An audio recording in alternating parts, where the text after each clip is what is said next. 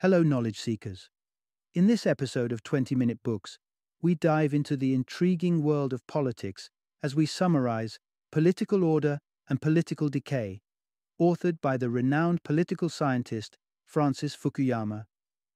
This comprehensive piece offers a poignant contrast between America's democratic history and its present state, laying bare the inherent flaws within our modern democracy.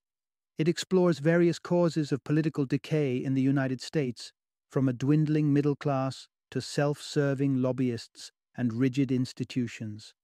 Francis Fukuyama, hailed for his iconic work, The End of History and the Last Man, is a celebrated figure in the field of political science. He has significantly contributed to academia with various well-received publications and has enriched minds at Johns Hopkins University and George Mason University as a lecturer. Currently, he serves as the Olivier Nomellini Senior Fellow at Stanford University's Institute for International Studies. Political Order and Political Decay is a must-read for those interested in understanding the evolution of the American political system over time. American voters eager to delve into the root causes of their government's issues will find this book enlightening. Moreover, political science students seeking a solid introduction to the intricate aspects of democracies will greatly benefit from this episode's book. Join us as we uncover the intriguing truths about the American political landscape as outlined in Francis Fukuyama's Political Order and Political Decay.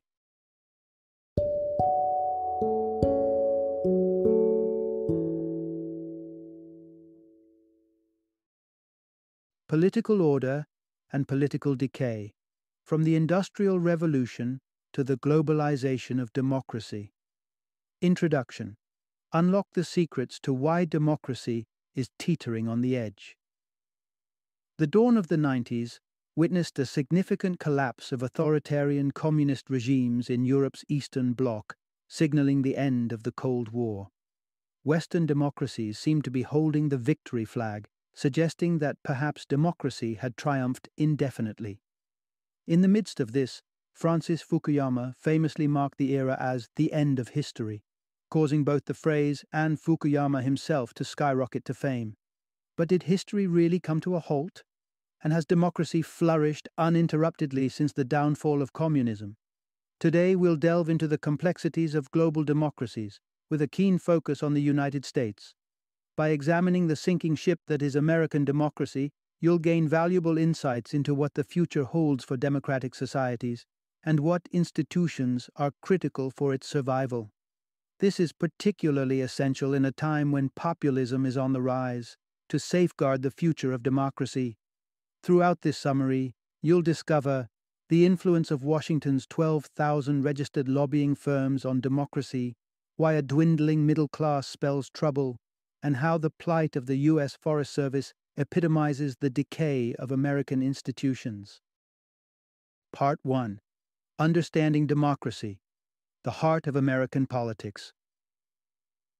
The term democracy frequently bubbles up in political dialogues, philosophical contentions, and cultural critiques.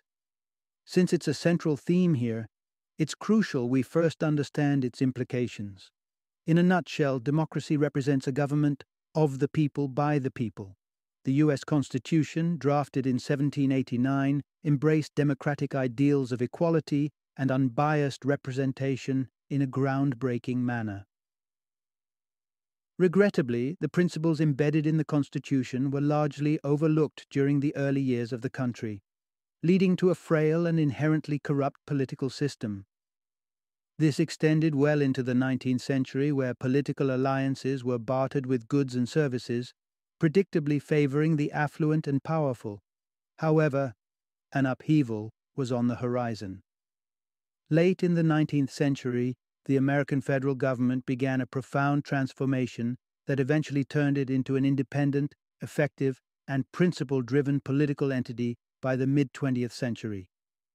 This metamorphosis was sparked off by the progressive movement, steered by leaders like Theodore Roosevelt, who dismantled giant business empires. This progress was further propelled by the New Deal politics, extending health care and a basic pension to U.S. citizens.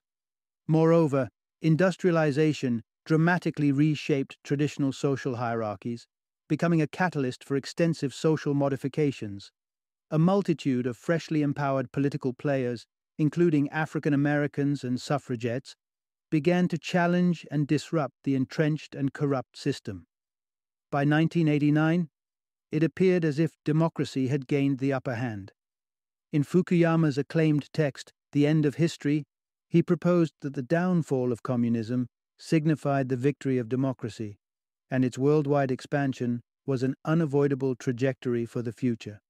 Indeed, the tally of global democracies soared from a mere 35 in 1970 to nearly 120 by 2010, accounting for about 60% of the world's nations.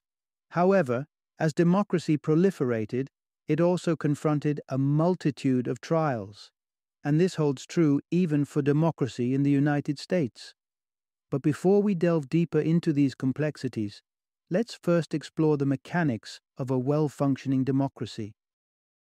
Part 2. The indispensable role of a robust middle class in a resilient democracy. Since Aristotle's era, scholars have strongly advocated that the presence of a middle class is integral to the welfare of nations and democracies, but defining the middle class can be rather complex. In the sphere of political science, the middle class is identified by indicators of social status and educational attainment. To paint a clearer picture, envision a disadvantaged individual with limited social status and education who secures a higher-paying job. A political scientist would view this as a leap into the middle class. However, if this individual loses the job, he plummets back into poverty. His primary focus, then, turns to daily survival, leaving him with scarce room to muster a political uprising against his regression into poverty. On the other hand, imagine a middle-class university graduate unable to find employment, eventually sliding down the social ladder. Unlike the previous scenario, this individual is likely to actively engage in political protest against their descent into poverty. Now, contemplate a situation where the middle class expands significantly, overshadowing other social strata. You'll see an influx of voices ready to protest at the slightest mishap. This global surge in the middle class was instrumental in the proliferation of democracy. International studies substantiate that middle-class citizens place higher value on democracy and individual freedoms and exhibit greater tolerance towards diverse lifestyles compared to those from lower social classes. Research by American economist William Easterly supports a correlation between a sizable middle class and improved rates of economic growth, education, health, and civil stability. Such positive outcomes are attributed to typical middle-class traits such as self-discipline, work ethic, and emphasis on long-term saving and investment. In the 19th century, nations like Denmark and France owe their democratic transitions to their middle classes. Likewise, the influence of the middle class propelled countries like Sweden, Germany, Britain, and many others towards full democratization by the early 20th century.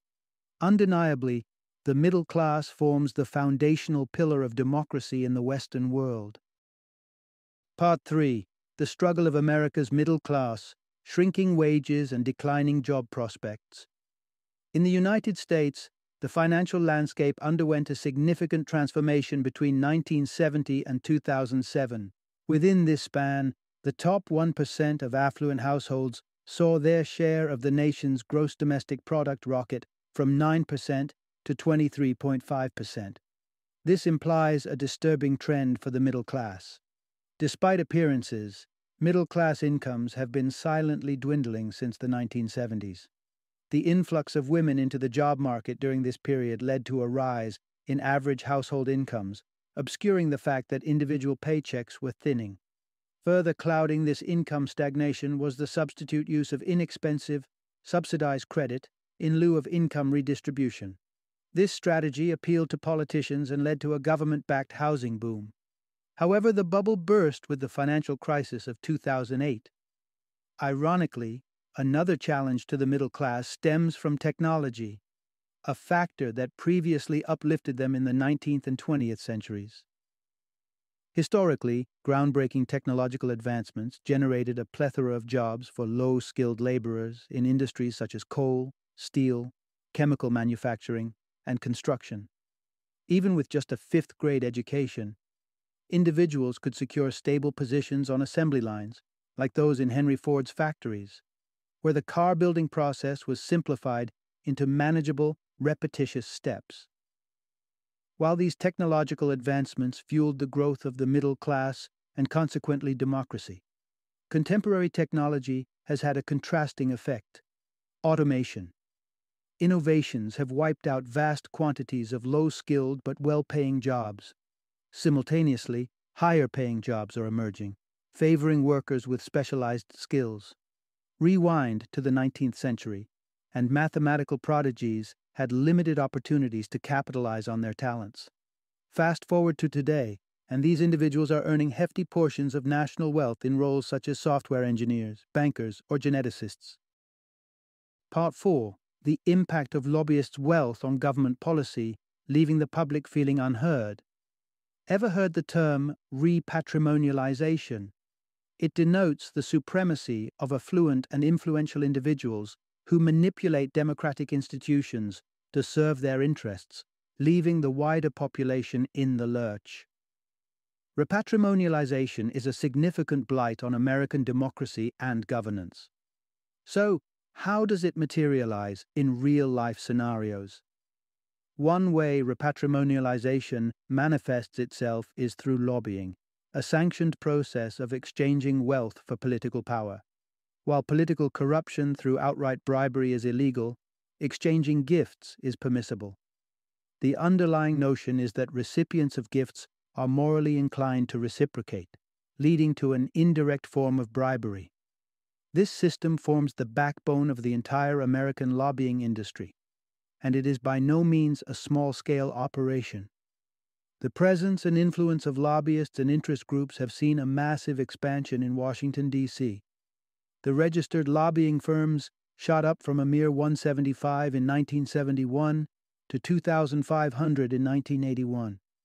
By 2013, this figure swelled to an astonishing 12,000 firms, collectively spending over $3.2 billion on lobbying. These firms disrupt American public policy across various sectors, with taxation being a critical arena. While the stated corporate tax rates in the United States stand higher than most developed countries, what American corporations ultimately pay is significantly less. How is that possible? The answer lies in the special exemptions and benefits they've secured for themselves through diligent lobbying.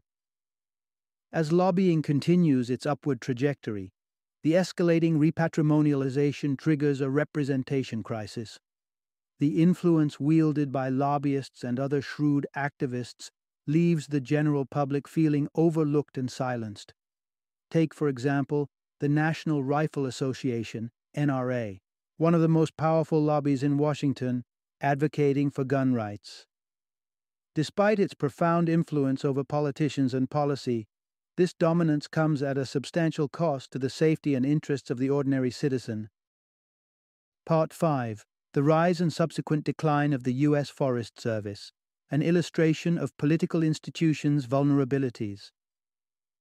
To understand how political institutions can degenerate into corruption, let's trace the trajectory of a specific American government organization, the U.S. Forest Service.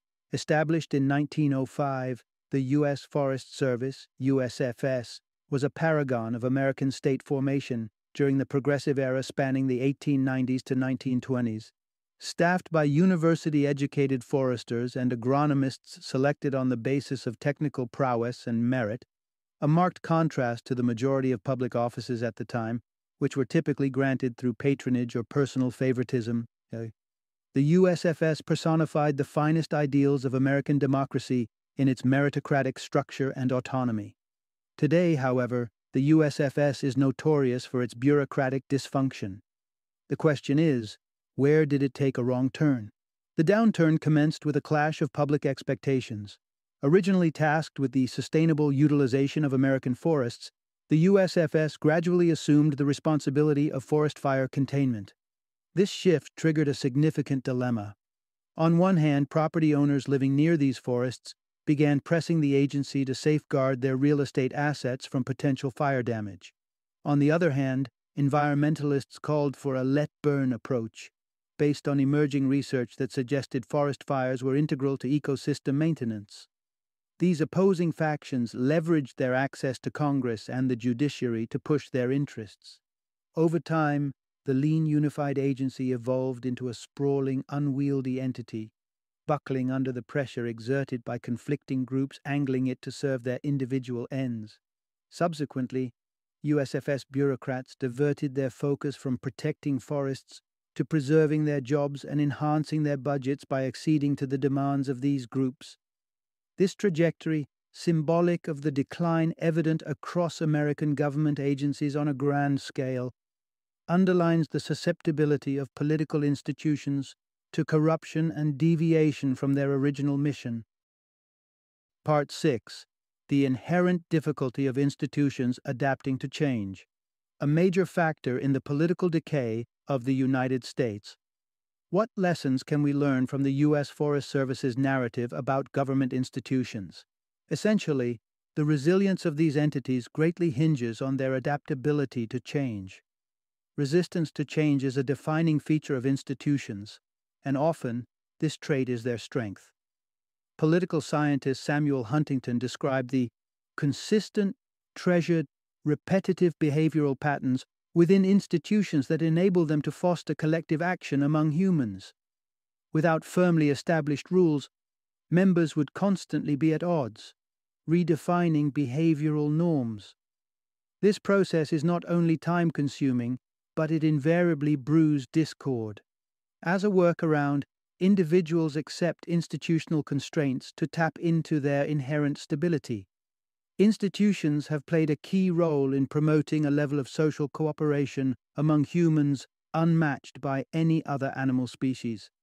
Everything from education systems encompassing public schools and universities to transportation and energy infrastructures that connect us. Our most basic human necessities are fulfilled by institutions.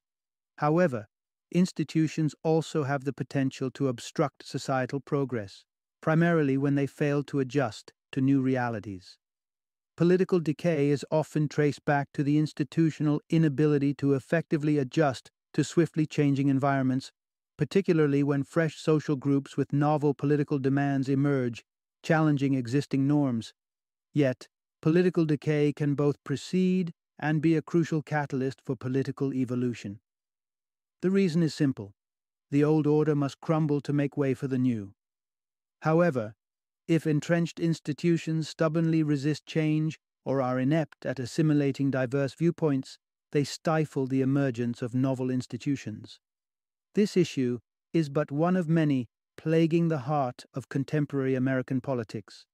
There are no quick-fix solutions for these problems. However, the key to navigating these challenges lies in deepening our understanding of the intricate power dynamics, a principle that holds true not just for American politics, but for global political scenarios as well.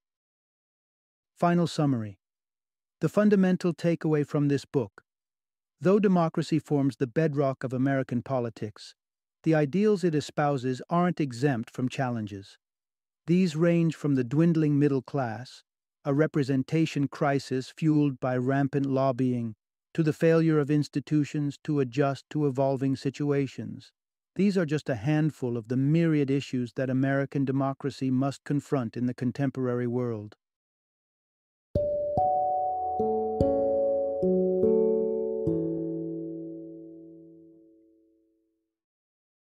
Thank you for joining me today on this journey of learning and discovery as we explored the insights of another thought-provoking book in our growing library of knowledge. If you've enjoyed our time together, please take a moment to follow our podcast, give us a 5-star rating, and share 20-minute books with other knowledge seekers. Your support truly means a lot. Don't forget to join me again in the next episode, where we will delve into another enriching book. Until then, happy reading and happy listening.